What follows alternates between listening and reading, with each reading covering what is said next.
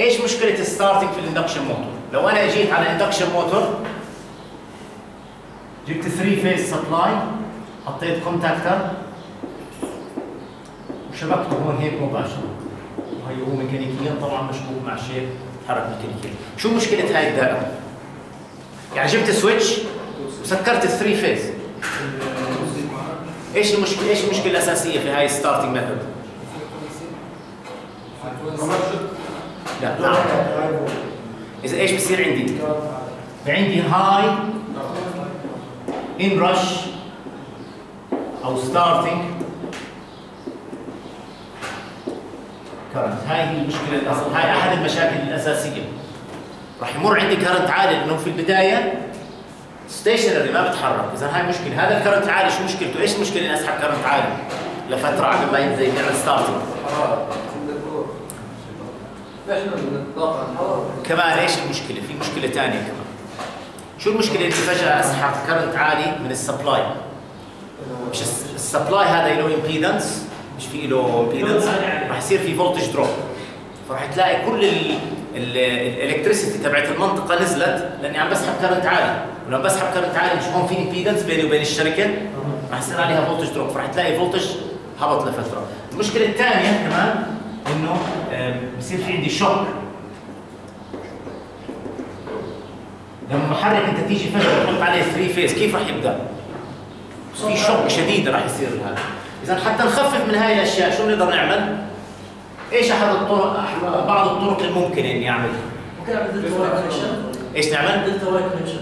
تمام، اذا ستار دلتا، احد الطرق هي ستار دلتا ستارتنج، وهي متبعه كثير منتشره جدا.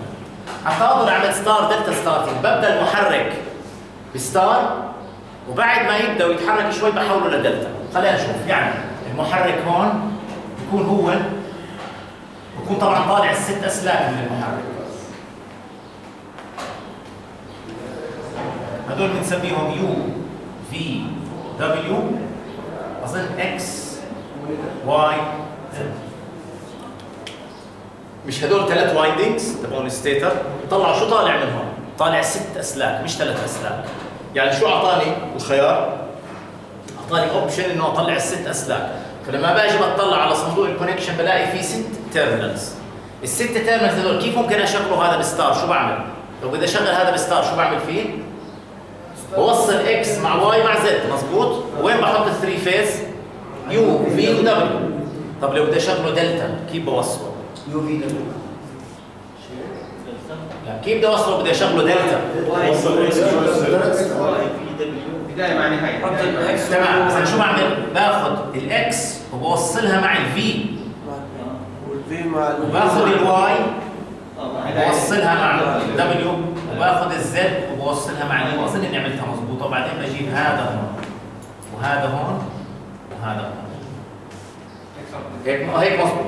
يعني بتصير عندي بهذا الشكل. هي توصيله الدلتا. بدايه مع باخذ نفترض هذا يو وهذا في وهذا دبليو، بس كمان هذا طرف اليو هو الاكس، هو نفسه الاكس، فبحط الاكس مع الفي زي ما عندنا احنا هون مضبوط. هي اكس مع في، وبعدين باخذ الفي هذا طرفه الثاني شو كان؟ مع دبليو. مع دبليو. اذا دبليو بحطها مع الواي، بحطها مع الدبليو عفوا، وبعدين اليو الطرف الثاني للدبليو هو الزد، فهذا مع هذا مع هذا. اذا بدك تحط دوت كونفنشن، دوت كونفنشن وهذا عندي هي دوت هي دوت هي دوت هي يو في دبليو. طيب شو اختلف؟ شو الاختلاف الاساسي بين الوصلتين هذول؟ هلا لاحظوا هون راح احط ار اس تي، وهون راح احط ار اس تي. شو راح يختلف بين الاثنين؟ الفولتج اختلف، مش هيك؟ الفولتج هذا الفولتج ايش هو؟ اللاين فولتج، مضبوط؟ اللي هو مثلا اذا كان عندي الفيز فولتج بيساوي 240 فولت او 230 فولت، راح يكون اللاين فولتج شو بيساوي؟ ايش العلاقه بين اللاين فولتج والفيز فولتج؟ جذر الثلاثه. اذا جذر الثلاثه في 230 اللي هو تقريبا 400 فولت. الفولتج بين النقطه هاي والنقطه هاي قديش؟ 400. وبين هاي وهاي؟ وبين هاي وهاي طيب نيجي نطلع هون. الفولتج بين هاي وهاي قديش؟ لا نطلع بين ار واس لسه نفسها. اذا هون قديش جاي على الكويل هذا؟ هاي جاي هون وهاي جاي هون 400. طيب هون هاي كلها قديش؟ عايشه توزعت على 400 هون وهون، بس هذا لانه 3 فيز ما بتنسى نصها، شو بصير هون بيطلع عندي؟ هون بيجي الفي فيز وهون بيجي عندي الفي فيز، مضبوط؟ طب ليش ما بجمع في فيز زائد في فيز بعطيني 2 في فيز؟ لانهم فيزرز مش هيك؟ اذا في فيز راح يساوي 1 عشان اذا الفولتج قديش نزل على كل كويل؟ بنسبه قديش؟ كل كويل هون اخذ ايش؟ اللاين فولتج، هون اخذ الفيز فولتج، اذا 1 على 3. اذا الفي تبع كل كويل من الكويلز بيساوي 1 على جذر 3 بحاله هاي بحاله الستار، وبحاله الدلتا الفي كويل بيساوي الفل 1 على. إذا الفولتج نزلته بمقدار 1 على جذر 3 التورك بتناسب مع مربع الفولتج. إذا التورك راح ينزل بمقدار قديش؟ ثلث. راح ينزل إذا هون التورك راح يساوي 1 على التورك اللي موجود. طيب بس أنا لما نزلت الفولتج على الكويل إيش راح ينزل معي؟ إيش راح يخف معي؟ فراح يكون الكرنت أقل، بس الثمن اللي دفعته إيش عندي؟ التورك كمان أقل، التورك نزل من قيمة الثلث. فاذا عندي سبيد تورك كيرف على فكره، اذا كان هذا عندي سبيد تورك كيرف نزلت الفولتج مقدار 1 على 3 جذر 3 التورك راح ينزل مقدار قديش؟ فهاي راح تكون تقريبا ثلث. هاي شكل الكيرف نفسه، بس هاي مقارنه بهاي راح تكون 1 على 3 فالتورك بنزل. هلا اذا ما عندي مشكله ستارتنج هاي ريحتني، حلت لي المشكله. من اي ناحيه حلت المشكله؟ خففت الكرنت بقيمه تقريبا 1 على جذر، اظن بتصير 1 على جذر 3، بس التورك نزل عندي بمقدار 1 على 3. شو بنسمي هاي ستارتر؟